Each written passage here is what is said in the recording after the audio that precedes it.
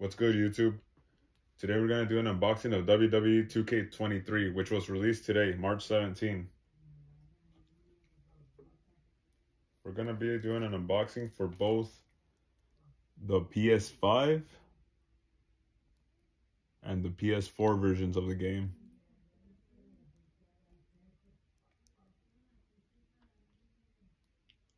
This is this year's edition of WWE 2K and the 2K series. If you are not familiar with it, this is pretty much the continuation of the SmackDown vs. Raw, which I played when I was a kid. SmackDown vs. Raw, SmackDown vs. Raw 2006, 2007, 2008, all the way up to 2011. Eventually, they renamed it 2K. 2K12 was the first one in the 2K series. I'm so sorry.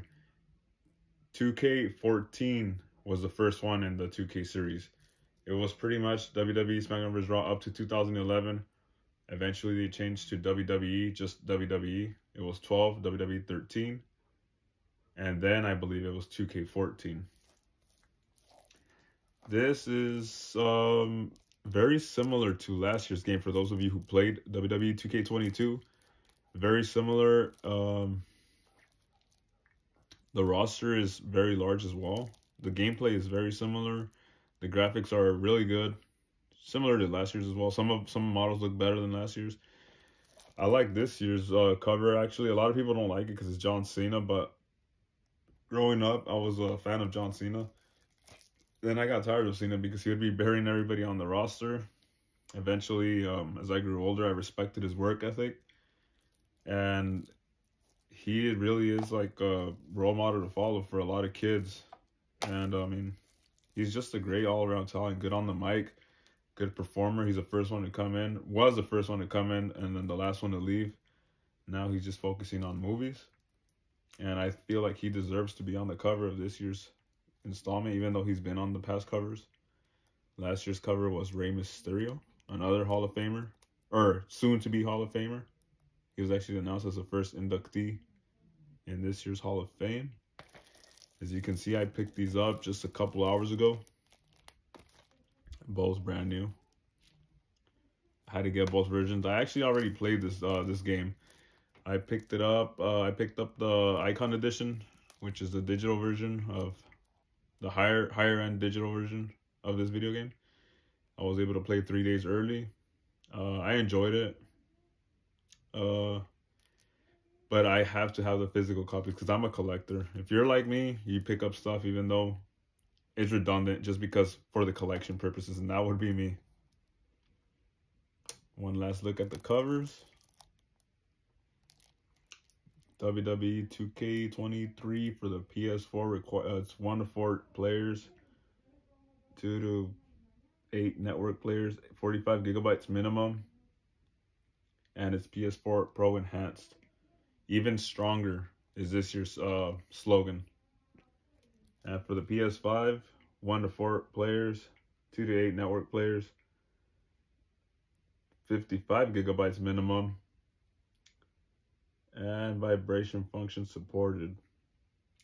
So I mean, these games are very similar. Like I said, not very much difference, just a little bit. This one's bumped up in graphics. This one honestly surprised me because I've seen it and I played the PS4 version of 2K23, and it's just amazing how they could get it to look so good even on the previous generation.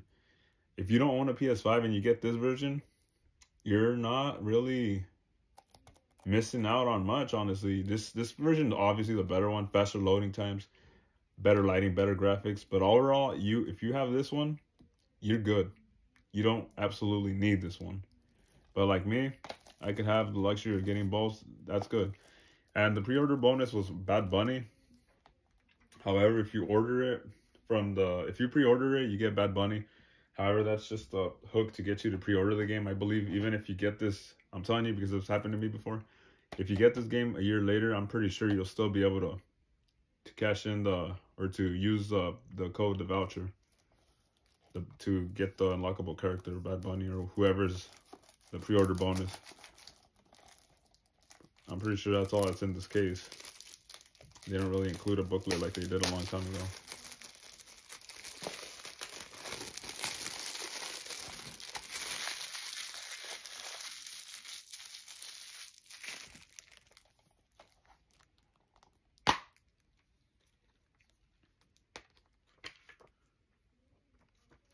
And as I thought, just the code.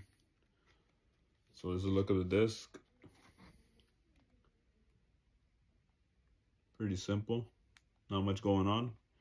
And no booklet, just this slip cover or slip with the pre-order bonus code on the other side. It doesn't show any pictures, no artwork, nothing whatsoever.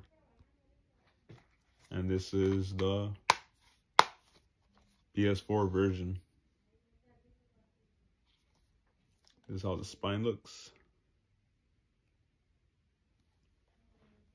Now for the PS5 version,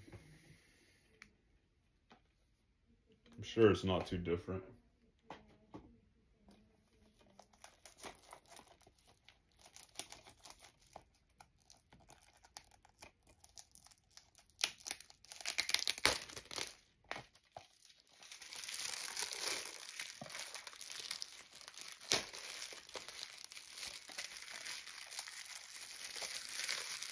For those of you who are on the fence of whether you should get it because you have 23 or 22, I suggest you wait a few months. It should go down in price by the summer. I believe last year or the summer of 2021 or 2022. Last year's game went down in price during the summer. Whether you're going to buy it digitally or physically.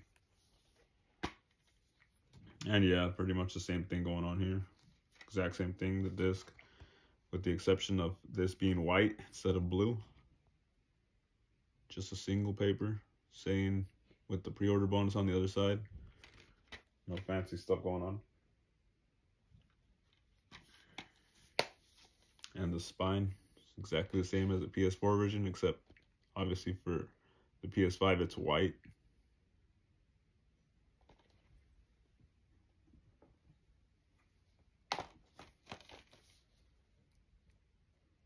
So yeah, all in all, do I recommend you pick up this game? Of course, if you're a fan of wrestling and WWE, it's a good game.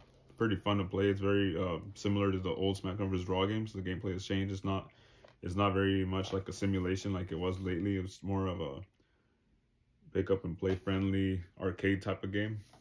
Do I recommend you pick them up? Of course. And if you don't want to spend the full price, wait a couple months, few months, wait till the summer, and it should be down at least 40%. Should go down 40% at least. If you wait all the way to Black Friday, it should go down as 50% or even if not more. And I think you'd have a lot of replay value with these games. The showcase focuses on John Cena, his career, all the opponents who are memorable matches who defeated this on this year's showcase. You're gonna be playing as John Cena's opponents rather than John Cena himself. The opponents who defeated him. And yeah, that's pretty much it. I hope you guys go out and try this game. Hopefully there will be like a free trial or a demo, and if you can't, then 2K22 will do for now, honestly. Thanks for watching.